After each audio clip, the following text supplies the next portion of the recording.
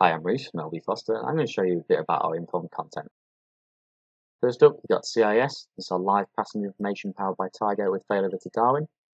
This includes, as the three screenshots show below, departures, arrivals, next direct or fastest trains, and a platform-specific display.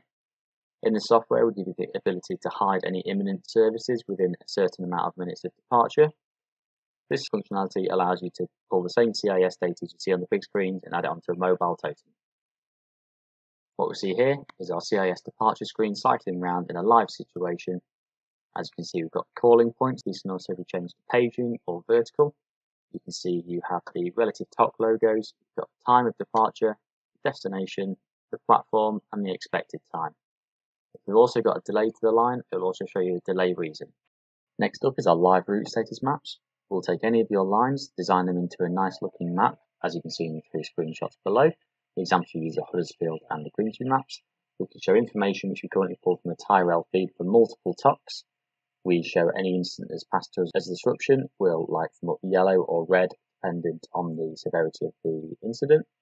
We'll then see, as the middle page shows, we see a details page which shows you the reason behind the disruption, the impact, and any customer advice passed through. We can also display to the customer the more information section at the bottom, which gives them a Twitter account, maybe a phone number, and any generic message you'd like to pass across. As you can see from the live example just shown on the screen, there are currently no instances at the station, so none of the map will be highlighted, and will still show a progress bar along the bottom, which moves along. Should there be an incident here, it would then move on to the next page at that point. Once the blue line reaches the end, it will pass across and continue into other content the customer has scheduled. Next up is our Inform messaging.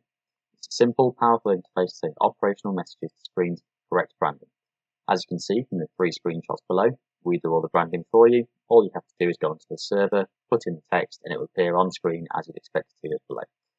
We can give you text and images, there's profanity filters included, and template creation. Next, I'll show you an on-screen example of how it appears on the screen with animation, and then how it goes on to the next piece of media. So the message comes up. This one includes an image. Text then animates in from the right hand side. This particular example has an NFC logo at the bottom. And then once the message is finished, it moves on to the next piece of passive content. Next up is the social media pages we can provide. You can show tweets and Facebook posts from the official company accounts. This automatically scrolls, shows images, and it filters out any replies, so the only content seen is original posts. If I drag a live example into the screen now, be a @tweets from Network Rail, and you can see it scrolling down the nice widget, shows all the tweets from the Network Rail account, and shows any images attached to those as well.